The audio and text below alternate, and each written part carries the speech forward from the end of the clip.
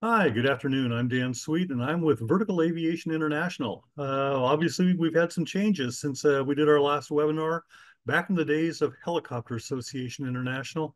So welcome to VAI at Work webinars. We're glad you're able to join us today. If you want more information about our rebranding, there's information out and about in plenty of places, um, but we're not going to get too far in depth on that today. What we are going to talk about today is Tim Hunter. For those of you who did not able to attend Heli Expo or haven't seen the latest issue of Rotor Magazine, um, Tim was and is a tour pilot in Hawaii and encountered one of the most unbelievable situations that I've heard about in aviation. And he's now going to be joining us to share his story. So let's go ahead and tell you a little bit more about Tim.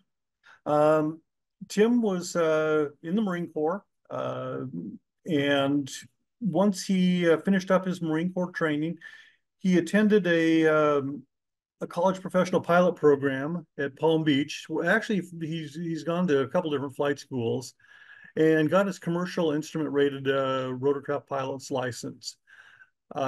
Strangely, a little bit strangely, he's also worked as a ship captain and a heavy equipment operator. Uh, Following his school, he flew a Sikorsky S-61 fighting fires. He's also done utility patrol, long line missions, and heli logging. And he has more than 8,000 hours of helicopter flight experience. Right now, he is also the Paradise Helicopter safety officer. Paradise Helicopters is located in Hawaii, and he's also a line pilot. And he's recently gone back to work as the safety officer following the accident that he had and works continually working the flight line and as a safety officer for Paradise. If this is your first time with one of our webinars are interactive. We do encourage you to ask questions. Zoom has a great question module. Please use that question module. Feel free to chat amongst yourselves in the chat function, but the question module, since we have to pick one or the other, we try to stick with just the question module so that following Tim's presentation, you'll be able to ask questions. And we'll go through all the questions at the end of the webinar today. This webinar is being recorded. We will make it available on our YouTube channel and our website as soon as possible. Usually it takes about 24 hours for things to get rendered and posted, but it will be up. So if you want to watch something again, or if you want to share it with somebody else so you can get them to hear Tim's story, that's great as well. We do appreciate it. So now, without getting too much further into it, let's go ahead and bring Tim back on, or bring Tim on. Tim, please turn on your camera. There we go. Tim, I'm sorry I missed your presentation at the Safety Symposium at Heli Expo. Was that your first time at Heli Expo? It was my first time at any of the heli expos, and it was my second year with joining up with HAI. Oh, nice. What did you think of the show? Hey, Well, it was pretty overwhelming. It's a lot to see and a lot to take in, and you know, as a pilot, there's just so much there to learn and network. And as a safety officer for Paradise Helicopters, it was a great place for me to get some resources on new SMS procedures and different things that I can you know, help with the company, you know, and ultimately being safety based, and also saving them some money through insurance by, you know, having a really good SMS in place. oh, nice. Okay, well, I'm going to turn my camera off here in just a second. I'm going to start showing some photos. Tim's provided me a bunch of photos from throughout his career, from different parts of his story. And so I'm going to be just sliding through some of those as Tim speaks. And then, like I said, once Tim finishes his presentation, we will take questions. So, Tim, I'll let you take it away. All right. Well, hey guys, again, thank you, aloha and mahalo for attending this VAA webinar. My name is Tim Hunter, and this is my survival story.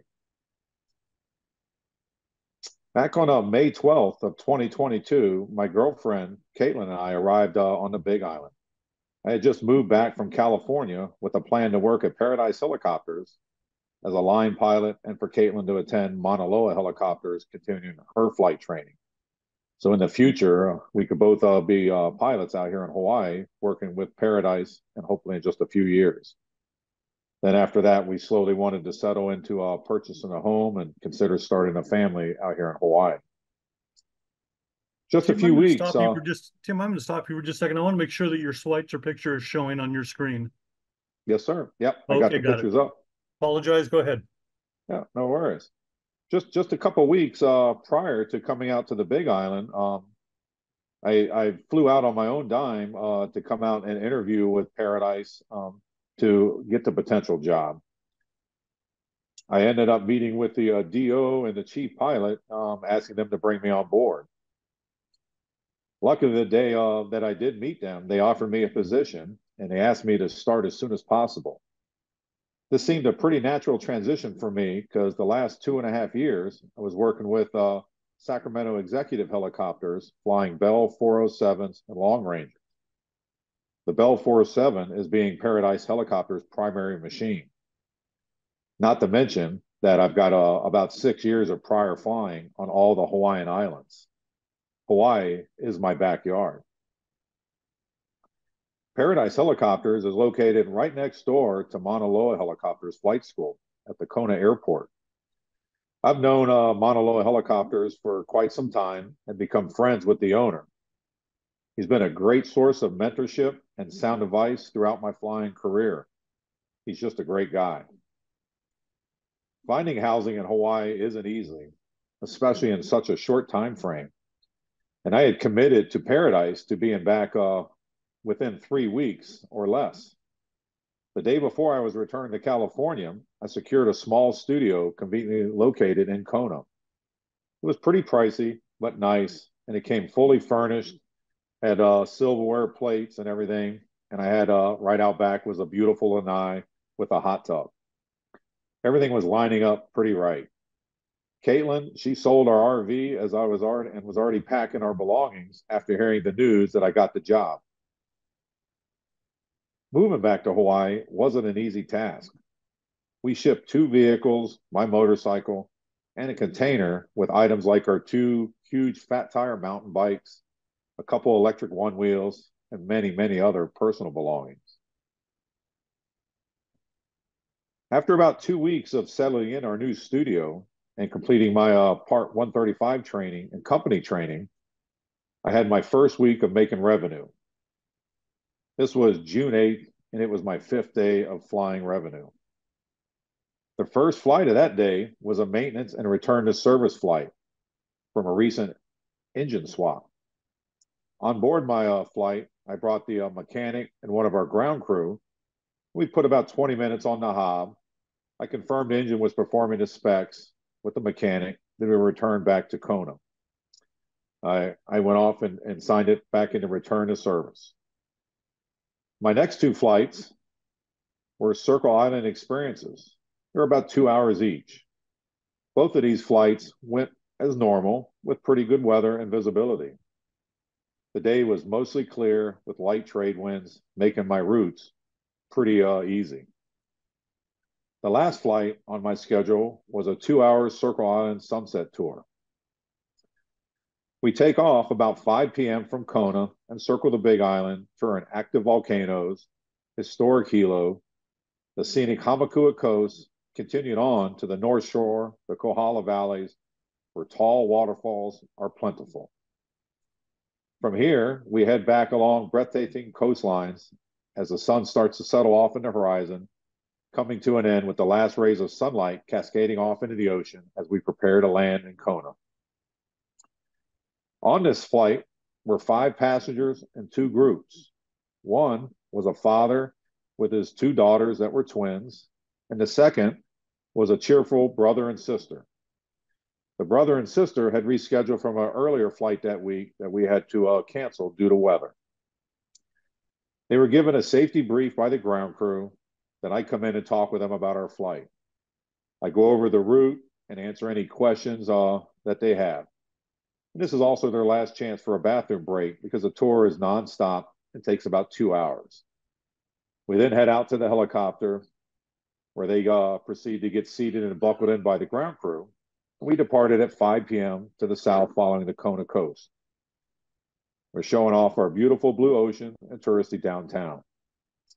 After Kona, we continued south for the coffee belt. Hawaii is the only state in the U.S. that grows coffee. It's typically between 1,500 and 3,000 feet where coffee likes to grow. After the coffee belt, we fly over to historic Captain Cook area. This is about 15 minutes into our flight. From the Captain Cook area, we continue down about 15 miles towards South Point, following the highway and county roads where possible. The terrain below becomes unfriendly reddish-brown color made up of razor-sharp lava fields. Approximately 30 minutes into our flight and 5 miles from where I had planned to show some of Hawaii's black sandy beaches in the Big Island's rare green sand beaches is when I felt and I heard a whoosh. We were flying about 1,500 feet AGL and about 120 knots. Without any indication, I heard and felt this whoosh, and I got pushed forward hard and fast. It dislodged my headset. The helicopter, it began to yaw uncontrollably. As I pushed the left pedal for help, instead it went to the floor.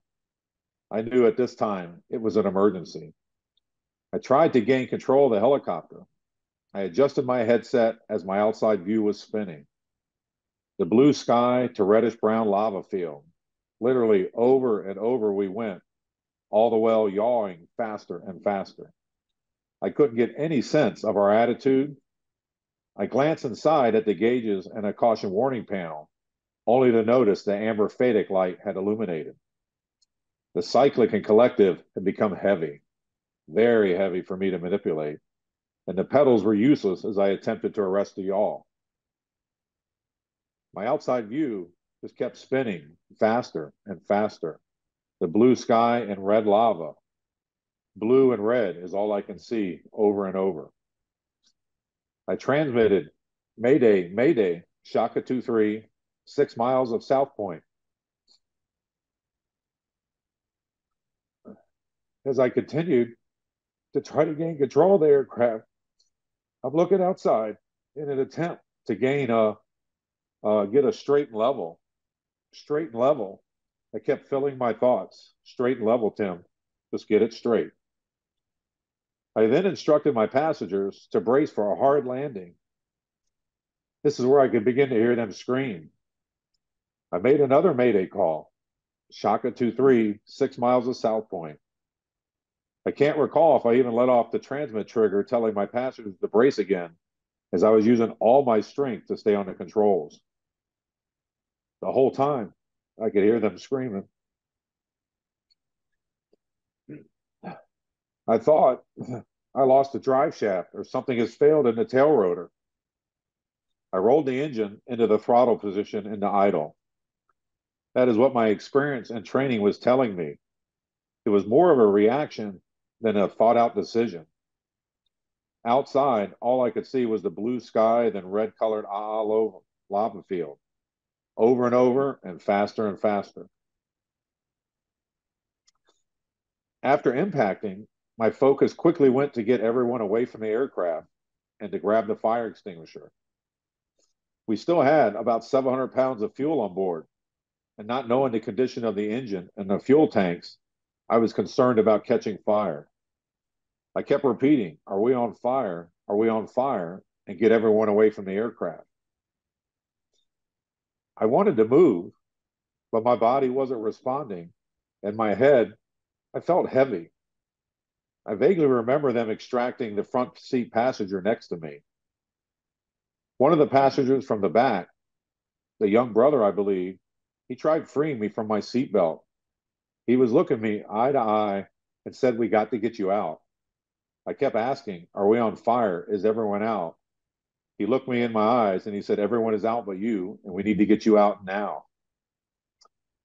As we both looked at my right arm, it didn't look or feel right to me. I still couldn't move much of anything else. He said he'd be right back. He came back with a rotor tie down strap and made a sling, keeping my right arm close and still.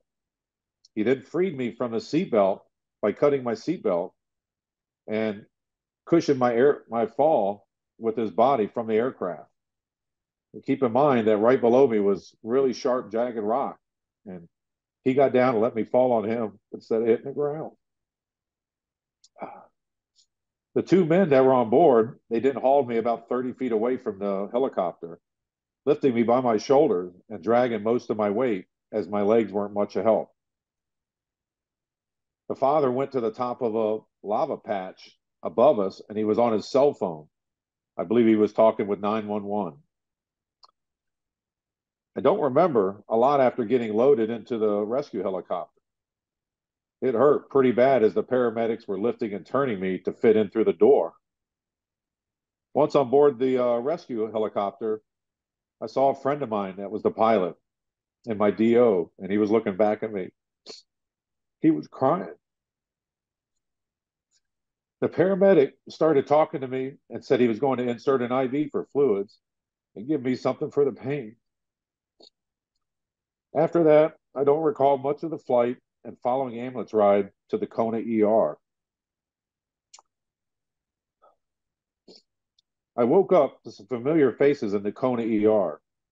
My girlfriend Caitlin, my DO and chief pilot from Paradise, and the director of maintenance were there. I could feel their intense concern. I told my DO, the pilot that flew the rescue chopper, thanks for the bumpy ride, boss, trying to lighten the mood. And I could tell, and I remember telling him that I rolled the throttle off before we impacted. The last I remember in the Kona ICU before nodding off was my girlfriend's face.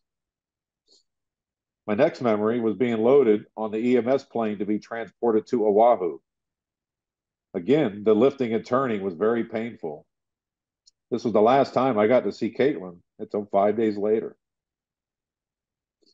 I woke up the next day in the Queens Hospital ICU on June 9th to two doctors and a nurse. To my surprise, they were in personal protection gear, a hazmat suit covered head to foot. They told me one of my passengers on board had tested positive for COVID and that I was in quarantine. I asked them, how are my passengers? They told me, just worry about my injuries right now.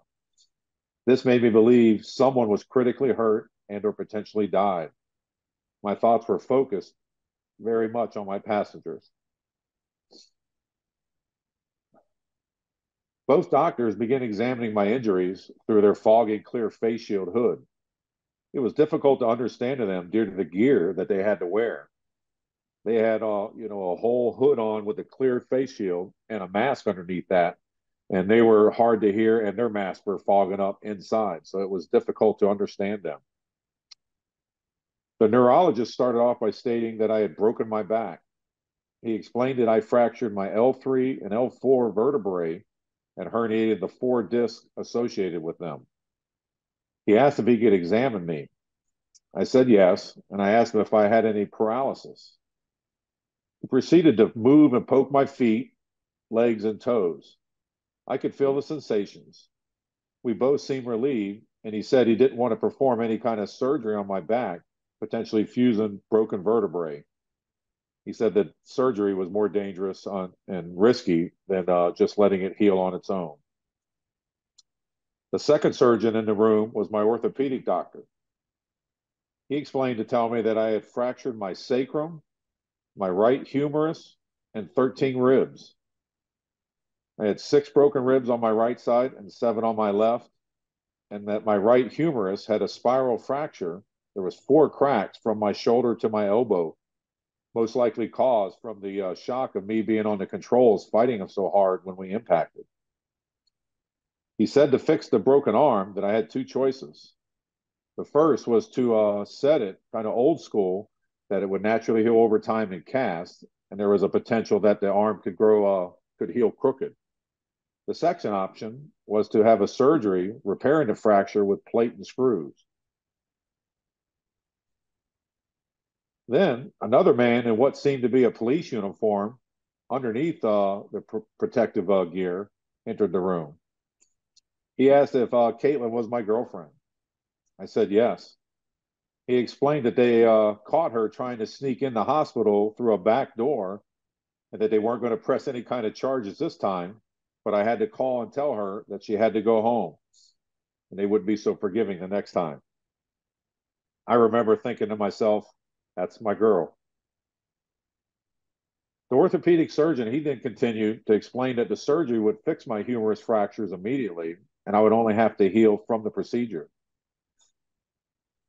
He also explained that if I went with the cast, there is no risk of infection from the surgery, but my arm could take a lot longer and it could also be crooked. At that time, I told him I wanted to go with the old school and have a cast put on. At this time, at my point in life, I've never had a cast or any broken bone in my body other than maybe like a toe or a little finger. He then addressed my broken sacrum. At this time, I really didn't even know where the sacrum was or what it did. He explained it's at the bottom of my spinal cord and that most of your nerves end at the spinal cord and then go through your sacrum. It was fortunate that it was fractured on both sides and not deformed because the sacrum is unlike any other bone in your body and it never completely heals. He explained to me that the fractures pretty much get little spot welds that go across it and that the fractures remain. He then told me about my 13 broken ribs. Again, it was difficult to understand what they were saying because their face masks underneath their hoods were fogging up, and it was just difficult to hear them. I also was difficult to see because I had given myself a black eye. During the impact, when I was on the control so hard, when I shattered my right arm, my hand had come up and struck myself in the face. The nurse came in and told me that they wanted me to drink some water and eat lunch, and then they would return to check on me. The food was already in my room, and she notified me that due to being in quarantine, that they wouldn't be back for a couple hours, and Caitlin, who was waiting to see me, would have to wait a minimum of 5 days to get current on COVID vaccinations. She only advised me to eat and rest. I had to make that difficult call to my girlfriend, Caitlin, and tell her it's best to go home until quarantine was up. She reluctantly went back home to our studio on the Big Island. Alone in my room, not being able to sit up and move, my mind kept wandering about my passengers on board. This began to put me in a dark place. I was alone, unable to sit up or use my right arm. I'm right-handed, so even eating and everything was difficult. Being able not to sit up, I had to kind of push food in my mouth and try not to choke even drinking. If I did sit up more than 10 to 15 degrees, I got into some pretty intense pain that was pretty much from my chest down to my ankles. Drinking through a straw was hard. Again, it was almost, it wanted to come back up. It felt like I was going to choke. I had survived a helicopter crash and felt like I was going to choke on the food in the hospital. Again, I was in the room alone and had nobody there to help me. The next day, my ortho doctor came in to talk to me about putting my arm in the cast. At this time, I asked the doctor more about the surgery he had given me as an option to put the plate in my arm. He explained it to me in detail, and I changed my mind and elected to have the surgery. He scheduled it for the next morning. That was my third day in the ICU, and that would be 4 days after the accident. I asked many times to that doctor and the nurses how my passengers were, only to be told to worry about my injuries and just to heal. Again, I was left alone without my phone, so I had limited contact to the outside world. My girlfriend and coworkers could call on the landline, but they did not know the status of my passengers. Again, this was hard and put me in a very hard and dark time for me. My mind was wondering what had happened to my passengers, and I really felt that one or many of them had potentially died. On the third day in the ICU, I had the surgery and it went well. When I came to in the recovery room, I grabbed the ICU nurse, Scrub, and I pulled her closer to me, and I asked her to tell me what happened to my passengers. She looked me in my eyes and said that they had all survived. Not believing her, I pulled her closer and I said, "Don't fuck with me because I'm here." And she looked at me with a very intense and very convincing face. She said, "They all survived." She says, "We don't lie to you here in the ICU." This was the best feeling ever. We had all survived. Moving on into the recovery, the days following my surgery repairing my right arm became lighter compared to the previous dark days after knowing that everyone had survived. Caitlin returned to Oahu, and Paradise Helicopters provided me a cell phone with pre-programmed numbers in it. Later, my cell phone was found intact by some of the accident investigators, and it was returned to me. Being isolated wasn't so terrible when I could talk with loved ones and friends. And boy, oh boy, did I get lots of calls and lots of texts. This became my lifeline to the outside world and my first insight to what had happened to the helicopter. A fellow devil dog and coworker who was the first on scene had relayed that the tail boom was not attached and located more than a football field away from the main fuselage. In his text message, he said I was no longer a pilot, but I was a test pilot. He said he had never understood how we got to the ground without a tail boom and everybody survived. Up until that day, I had no idea what had actually failed. On the fifth day of COVID quarantine, Caitlin flew back to Oahu on the earliest flight. She caught a ride to the hospital and she checked in with the front desk at the hospital. They checked her vaccination and okayed her to come up to visit me in the ICU. At that time, I was talking with my two doctors, the neurosurgeon and my orthopedic doctor, and a nurse.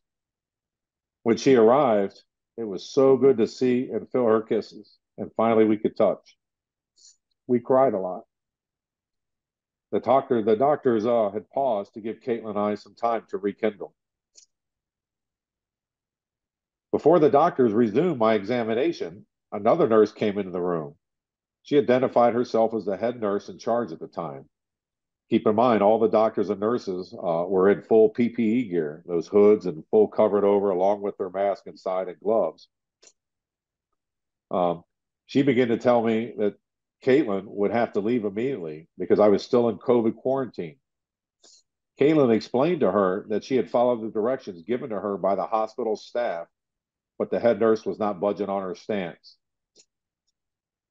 With all my strength, I looked at my doctors and said, "If she goes, I go. You can roll me down to the front doors." It was unbelievable to me that the staff could be this cruel. I pleaded with the two doctors um, and everyone there to keep Caitlin and tell her that I could stay there. They all left the room except for Caitlin for a few minutes, and the two doctors came back and said that she could stay. What an emotional ride those few minutes were. For 3 weeks, I was in the ICU, unable to sit or stand. I could only have one visitor per day. My son Tim had flown up from Florida earlier, so Caitlin and Tim would alternate days visiting with me.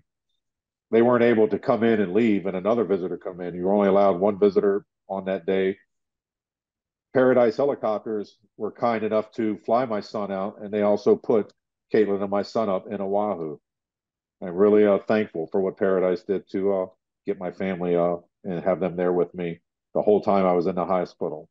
Almost 7 weeks, they took care of Caitlin and my son. I had excruciating pain in my lower back and legs if I bent more than 10 to 15 degrees. Eating and drinking was still difficult after almost 2 weeks in the ICU. It's hard to describe not being able to crap on your own and to have someone clean up for you.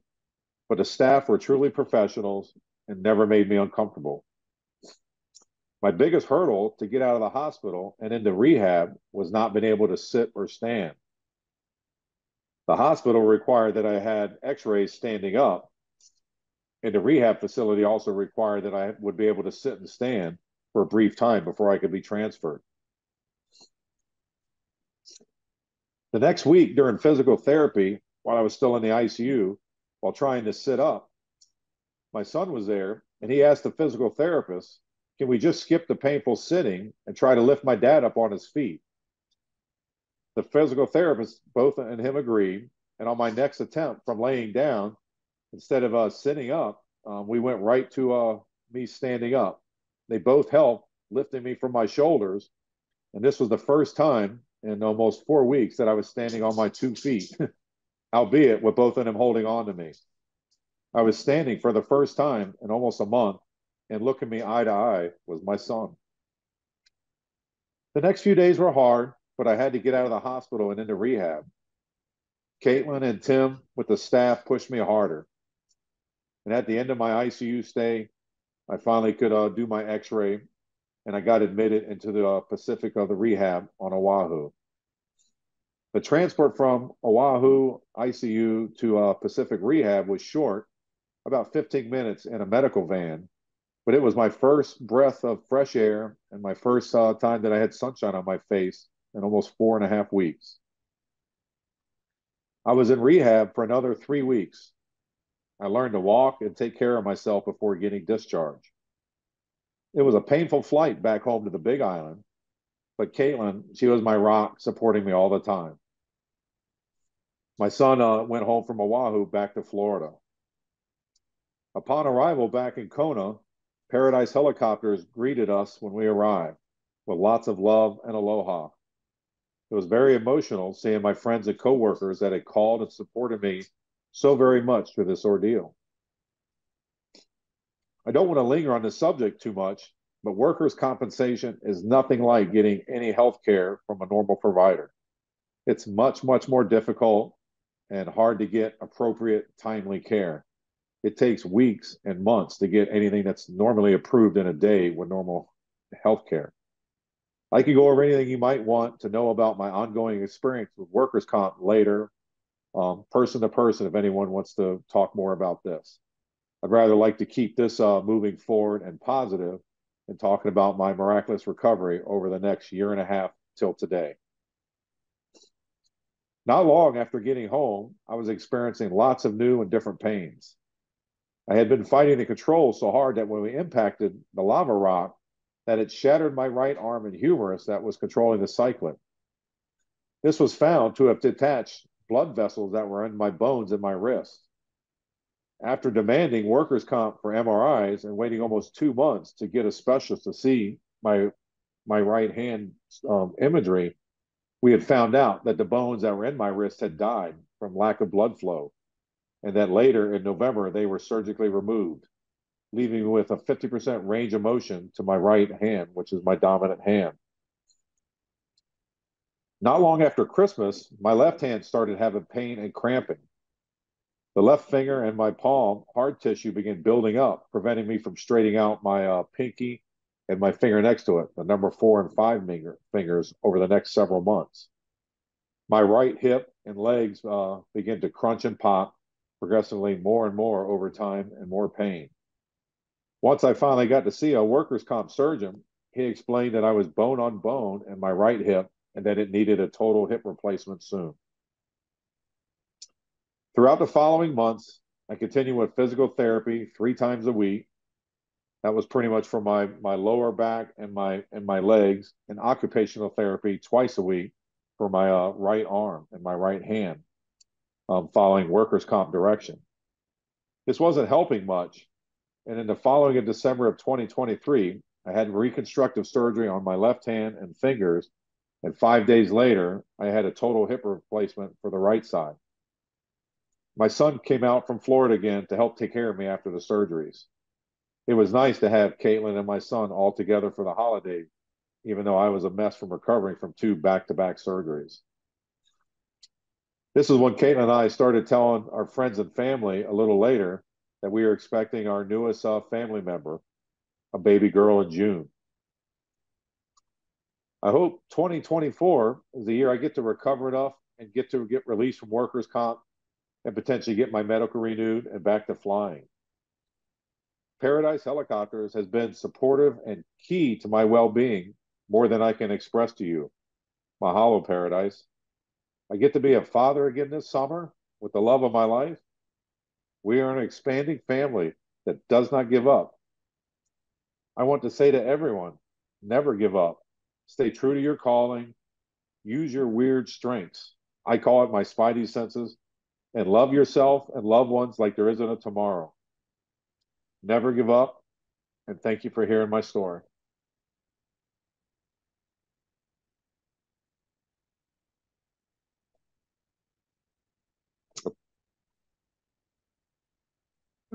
Tim, I don't even know how to start on something like this. Wow. And obviously, we're finishing with a picture of your daughter, your future daughter here. Yeah, And congratulations. So I'm going thank you. to stop sharing, just bring the two of us in.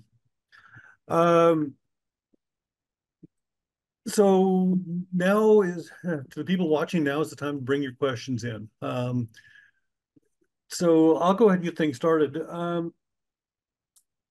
Tim, an incident like this obviously is incredibly rare.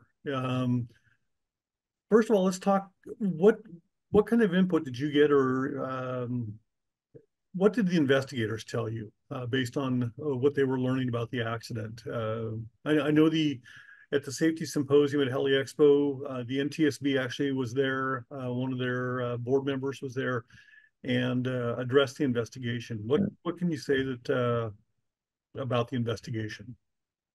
Well, the first thing I'd like to say about the investigation and the NTSB is that they are extremely professional, and they added a very human touch to the investigation. To me, being a key portal, it was my best knowledge about finding out about my passengers. But shortly after the accident, I was contacted by the accident team from the NTSB, and they had basically explained to me that the tail boom had separated in flight, and that they were missing the upper left bolt that holds the left longeron and from the fuselage to the tail boom. That being the most critical bolt out of the four bolts that hold the 407 tail boom together. They said it was likely that after that bolt separated, that the other ones, could not take the load, and that they got ripped off. Um, so that's when I started seeing some pictures that they had taken from the accident scene, the area out there. Um, they were quick to note that the very first day at the accident site, one of the investigators, within a few feet of landing in the chopper that dropped them off near there, had fallen and cut his face up pretty good, and arms and legs. It's hard to describe the area where the accident where we crashed at. But fortunately, I don't know how we got so fortunate. Was the area where we impacted was flat-ish. That lava sharp jagged stuff is like saw blades, like circular saw blades pointing up in all directions. Where we impacted, there wasn't much of that. It was pretty flat, and that we hit, and so we didn't just suffer injuries from the lava. And also puncturing any of the fuel tanks or anything like that. And probably within 6 miles is that flat spot was the only place where we could have landed, and about 300 feet from there was another flat-ish spot where they could land the rescue chopper, where they flew us over to the ambulance and stuff, and that's where the accident investigators had to come in at. Um, but they just begin to tell me that that bolt was missing. They never found that bolt, and that they had believed that the tail boom fractured in flight. At that point, they didn't think it was any of my doing or anything that happened. But that was my first insight to that the tail boom separated in flight at about 1,700 feet, again about 120 knots. Obviously, when you're going through flight school, you practice auto rotations, you practice what happens if what happens if X, Y, or Z happens in flight. Nothing can really prepare you for something like this. Was there any kind of element in your training or your background that helped you during this Oh, situation? well, Dan and everybody watching, it's just so every single thing in my life led up to this. Being growing up on the ocean in South Florida, being a boat captain, transitioning into being, a helicopter pilot. I've learned to trust my instincts, what I call my spidey senses in that. And, just I've always been that student, through flight training that asked the question a whole lot more. always wanted it to understand, to my liking and that. And, just have always throughout my career, I've always asked for more training or asked for, more emergency procedures. And so yes, all of that has come into play. It's just again, when it happened, it was more of a reaction to me to try to get the machine straight and level, which I don't know exactly to what avail that happened, but my training and instinct came into that. I knew something in the back had gone wrong. Both my pedals were useless, and I was fighting the controls very hard, just trying to get right side up. Um, according to the investigation, some of the information from the engine control system, the FADAC, when the tail boom separated, we lost our weight and balance, of course. So we nosed over 860 degrees at the same time while we were yawing to the right.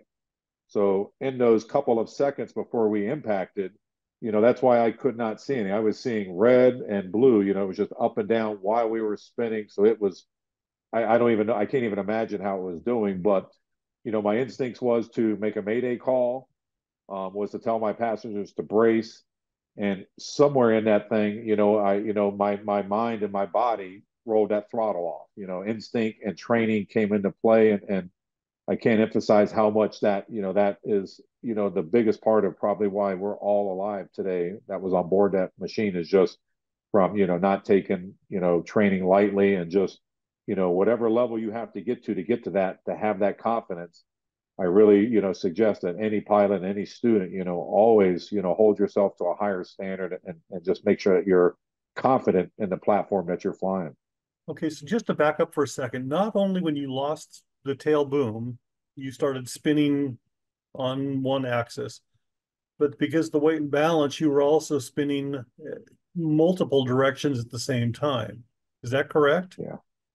Yes, it is, and even one of the passengers on back, in their NTSB report, they in their statement they said that we were going end over end, and it's the way it was terrible how it was, but at the same time we were being pushed forward, from the end over, and then the yawing was pushing us.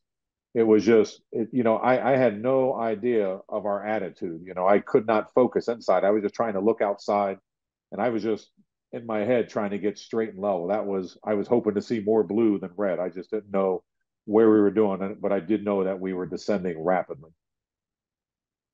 You talked about how the passengers were able to extract themselves from the aircraft, that you were the last one in. They helped you get out.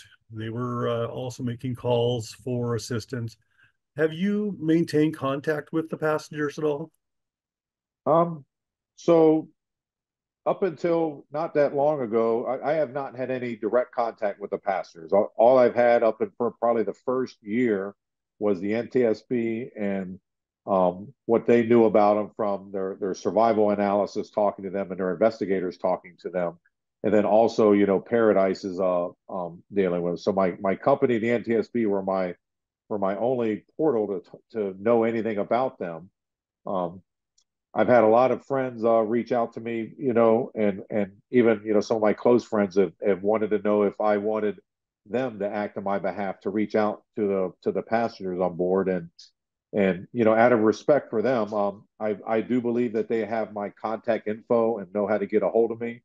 Um, but again, for that respect for them, I don't want them to ever have to think about that time of their life ever again unless they want to. So I know talking to me, any part of that could trigger anything for them and all that. So out of respect for them, I have not reached out to them at all. And I just all I know is that the four people in the back were injured, not that much, and were out of the hospital the next day. But the young girl up in front of me got injured, pretty seriously. And from what I understand, those two girls, they were twins. They're in college now and are living the best lives that they can, less the traumatic event that occurred to us. Your recovery is ongoing. What are your plans to get back into the cockpit? Well, I hope to continue on with my dream of flying back here in Hawaii and potentially Caitlin, now that we've shift a little bit into family mode. We were kind of wait till flight training was done for her prior to this accident. So we've kind of changed that. And um, I have to get my medical back, which I'm hoping to do here in the next couple of months. I let it expire this past May. I'm dealing with the NTSB and also the FAA, kind of getting all my medical records and everything about the accident to them. Luckily, I had no loss of consciousness or head injuries other than giving myself the black eye when I kind of knocked myself up on there.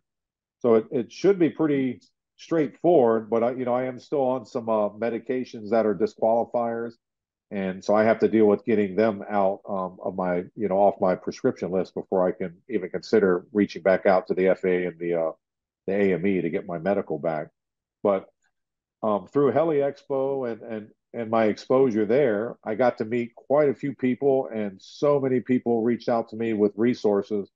Um, a lot of folks in the EMS community, their safety officers, met with me after a safety symposium and offered to bring me to their facilities and put me through a sim course and that with their pretty high tech sims, which I would be very interested in kind of simulate. I don't know how you simulate a tail boom separating in a simulator, but we could do some tail rotor failures and stuck pedals and whatnot. And I just need to know that I have that confidence that I had prior to the accident, going back into being a commercial pilot, or flying anybody or any kind of mission around.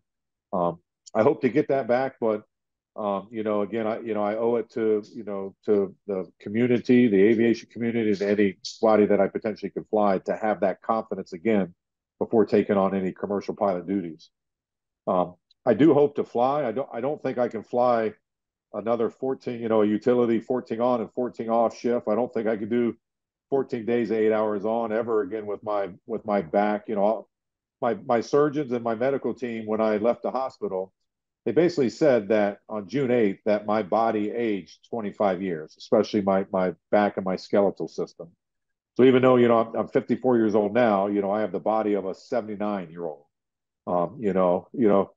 Grandma might have played tennis when she was in her 20s, but when grandma's playing tennis in her 79, even if she's in good health, she can't do what she used to do. And that's a good just analogy that I kind of been given is, that I've got the body of a 79-year-old now. I can no longer do any kind of impact activities, no running. I was roping and trying to be, somewhat of a cowboy, and stuff that I could in that, and I'll never be able to get back to that or be able to ride a horse or anything other than a slow walk or that. So lots of my things have changed, but I believe I'm right now at the best that I will be for the rest of my life. And so I have just got to learn how to adapt to that to get back into flying. Paradise Helicopters, where I'm at now, they've afforded me back the safety officer position until I can get back into flying, and if I get back into flying, and they've assured me that if I can fly one flight a week and be safety officer, I can do that. If I can fly 5 days a week and become back a line officer, a line pilot, that I can do that. So they've made me feel very comfortable that no matter what, that I have a place here and that this is my family and that they support me and Caitlin and that I hope to get back to flying as much as I can with Paradise as soon as I can. Well, that's good to hear. I mean, it's nice that I hate to make a joke like this, but it's nice that they've got your back even after broken vertebrae. Yeah, Hey, we saw at least one picture of your dog, can your service dog. yeah. Tell me, So Atlas. Caitlin and I, we adopted Atlas this past May 2020 or the 20th. So this coming up May will be 1 year we've had him. I'm a disabled veteran. I got hurt a little bit back when I was in the Marine Corps when I was pretty young, and I've had a service dog back then. I was 21 years old and have a service dog then. Hadn't required one for quite some time, but after this accident, talking with my doctors and medical, and it just not what it was a good idea to get. It takes about 2 years to get a service dog trained up, and I don't require one all the time right now, but he does help me go up hills, steps, and all that stuff when needed, and it also gives me some time to we helped the island. We rescued Atlas from the Humane Society, so we chose a dog and whatnot, and he's become a new member of Caitlin and I's family, and we're really anxious for our daughter to meet him and stuff. But he gets to come to work with us and stuff, and he's trained. He's been on a couple flights inter island with us, through the commercial flight system and that. So running him through the airports and TSA he's been an amazing dog and an amazing addition to our family. Just a great I don't want to call him a tool, but he is also going to be a service animal and a great tool for me to come in the future. Go back to Heli Expo just a minute. I know you said that you got some great offers from some of the safety people there. Also, I'm hearing that you got to connect with the Bristow pilots who earned the Matthew Zuccaro Land and Live Award. Oh, Obviously, their situation was a little bit different, but it sounds like you really have started to expand your network within a unique group of people who've yeah. experienced odd situations in flight. Well, you know that the Monday the safety symposium was the day before the floor opened up at Heli Expo.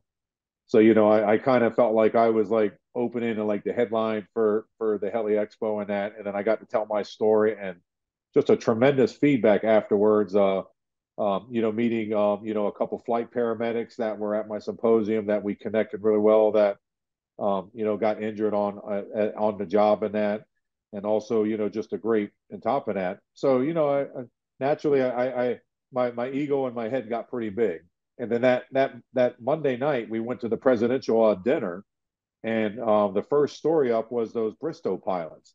And I got to sit back and I got to hear their story and see some of the video and the animation and stuff. And I'm like, holy crap, I can't believe, I mean, it made my head shrink and my ego go back down because I was like, what a dynamic team those two guys were. And I couldn't even imagine, that, what was going through their heads, and to safely land and barely damage a machine under the conditions that they were on. And the amount of teamwork that they did was amazing.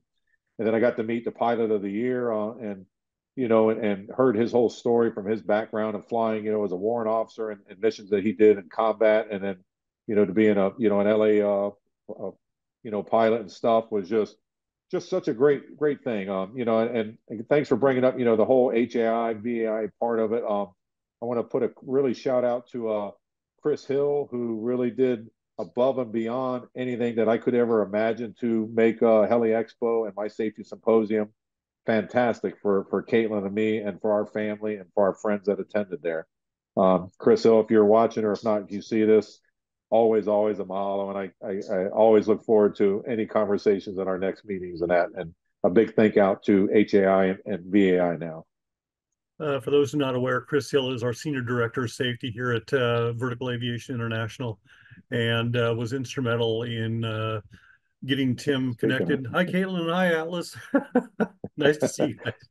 yeah. No, I'm glad that that all worked out. And Chris is helping me with some of the questions. He's joined us here on the backside of the webinar. Um, Tim, before we got started, we talked a little bit about the fact that there are student pilots who have registered to attend today.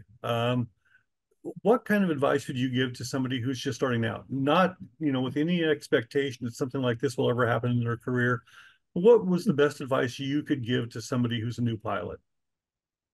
Well, if it's your passion to fly and it's a passion to fly helicopters, I mean, I can't say enough. It is my, it's been my passion, up to a sum here. And how, all the hurdles that you got to go through to be a student pilot, just the logistics of it all, going to a flight school. Most people have to relocate to go to a flight school.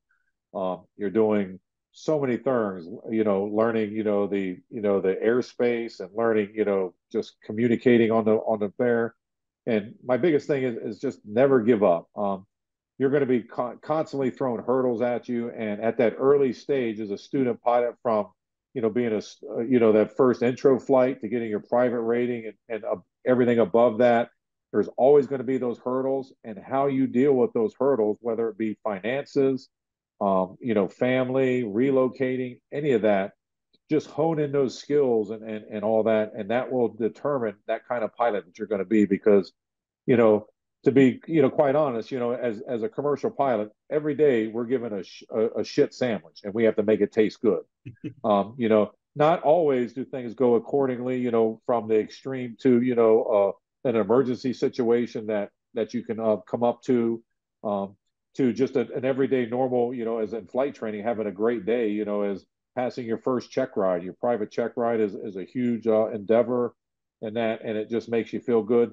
Take every single one of those things incredibly serious and just put 110% into it when possible, and have the best ohana, your family and your friends around. That was a key to my going through. I had my son a lot through flight training, helped me, and all the other student pilots that were about, just a couple weeks or a couple behind wherever you're at in that training, going over the ground with them and just understanding stuff, and right down to your instructors. I was fortunate enough to have some pretty good instructors, and some that were, I don't want to say bad instructors, but we just didn't connect right. So a big thing to you student guys out there and everybody looking to move forward is make sure you get that connection with your instructor and stuff. And don't be afraid to say, hey, can I just fly with somebody else? You might fly with somebody else and not have the connection you have with that first person, but it's good to have that contrast and those options to know that, hey, maybe this person teaches me ground better, I fly better with this person, or you may just click better with an instructor. So, I just, really take every opportunity that you got and try it. And if it doesn't work, use it in your wheelhouse and go back to that instructor or ask for another instructor. And just be true into that. Really, even if you pass a maneuver through school or pass something, if you don't feel that you've learned it enough, take that extra step like I did in a lot of my flight training. If any of my instructors are on here, they can probably remember I was probably that student who was just like, they were like, when we're doing autos, they're like, why you want to go over here? I'm like, well, this is why I want to go over here. I want to land near water or something. I want, or a road or something. I just always stuck true to what my instincts was saying. And I also listened to my instructors and took into what the core was on that, but I adapted it into my flight training and into my flight characteristics. Um, I guess I've got one final question for you, Tim, and I don't know if you want to uh, ask Caitlin to join you on this, but I'd like to know, do you guys have a name for your daughter yet? Oh, well, she's over here right now. We've bounced around a lot of names, and the first trimester, we did a lot of writing it down on a board and wiping them down and keeping a couple, and I think what we're going to do is we're going to wait till she's here with us, and give her a couple days to kind of get a feeling of what she is. But um, what we've come up with a couple names, but here in Hawaii, Kovela is how you say summer in Hawaiian, and she's going to be born in June. So we're kind of thinking Kovela is going to be part of her name. But again, we're not going to give her any name until she's born. But I would like to have some of her family possibly, and some of our friends all kind of come together, and it's kind of a Hawaiian tradition that I'm learning a little bit more that friends or close family will help you name your child. So we really like all our friends and family to be part of that. Oh, that's fantastic. Well, Tim, thank you so much for taking the time to share your story. I know you shared it with Expo, you shared it with us today. I'm grateful the fact that you're continuing to tell your story to help others. Again, I know a situation like this is really rare, but as you say, anything that you can add to your wheelhouse, making yourself aware of paying more attention to your spidey senses is Yeah. bound to help pilots. Yeah. Yeah, and again, I ended my safety symposium at HAI, and it just always never give up. Again, to students, to commercial pilots, to ATP, and just anybody that's in aviation or whatever you do, just don't give up. That's the whole part. Don't ever give up. If it's what you know is right and what you think is right, and your instincts are saying, do not give up. Well, and it's from things like this where you're just your life experiences build so far upon each Yeah. other, and that creates that sense for you. So, no, it's fantastic to hear your story, and can't wait to hear when you're back in the air again. Yeah, me too. And again, everybody from HAI and VAI and Dan, thank you for asking me to be on this webinar, this and that. This is my first webinar for anybody, so you guys got to kind of see my first, and I hope I did all right for everybody out there. And I don't know quite how sure it'll work out, but you're more than welcome to reach me. I'm at tim.hunter@paradisehelicopters.com. You can reach out to me via email that, and we can move forward from there. And I'm happy to answer any questions or to discuss anything with anybody that would like to. This has been obviously a life-changing event for me and Caitlin, and also Paradise Helicopters as we're evolving into trying to be just a better company out here and do everything we can, right down to the ground crew and things to be safety. Safety is number one, and always, get home and get home to your loved ones and bring everybody home that's on your flights. That's incredibly gracious of you and of Paradise Helicopters. My gratitude to you, to Caitlin, and to everybody at Paradise. Yeah. Yep, yep. And again, a big shout out to all my friends and everybody that supported me through this and are supporting me now. I couldn't have done it without everybody. And there was people I didn't even know who reached out to me when I was in the hospital. And let me tell you, those were some really dark days, those first couple of weeks in the hospital. And if it wasn't for my phone all the time going with a text message or a voicemail or somebody calling me, thank you again, really, really, for everything everybody's done to help me get past this and move forward in that. And again, a really big shout out, mahalo for my friends and family. You guys know who you are, and I love you guys. Okay, well, thanks a lot, Tim. I'm going to start sharing my screen again. I've got a few things to just housekeeping things to wrap up, things that are coming up. Whoops, I think I shared the wrong screen here. Need to just do a few housekeeping things and talk about what's coming up here in the future. Uh, and Yep. just wrap things up. So I'll be back with you. For those of you who are not familiar, our webinars are now on a monthly schedule. We hold them the second Thursday of every month at 4 p.m. Eastern. The recordings will always be available for you to watch whenever you like. Upcoming webinars we have on April 11th, enhancing artificial intelligence with in aircraft operations, and that's with a professor at Georgia Tech University who's working with artificial intelligence. And I think that one's going to be really interesting. And the one in May, we are going to have a presentation from John Piasecki, who is the son of the Piasecki Foundation, Piasecki family. And they're working on a hydrogen-powered aircraft that seems like it could be has some great potential. So looking forward to that. If you want more information, coincidentally, the current issue of Rotor Magazine just came out during Heli Expo. The focus of that issue is a more in-depth story on Tim's situation. I can't call it an accident because I don't think that's fair to the situation. It's an incident that's unlike many that I've heard about before. Um, Rotor Magazine is an award-winning publication. It and Rotor Daily will be undergoing name changes, as well as Vertical Aviation International continues its evolution to involve more of our aircraft in our airspace. Rotor Daily is a daily news aggregator that we go through Google, we go through the FAA, we go through EASA, we go through all the different news sources to find information about the industry that we feel is worth sharing with you. You can subscribe to both of them very simply. Rotor.org currently/subscribe. There's no charge for either one. Rotor Magazine, if you're international, there is a small stipend charge for international mailing.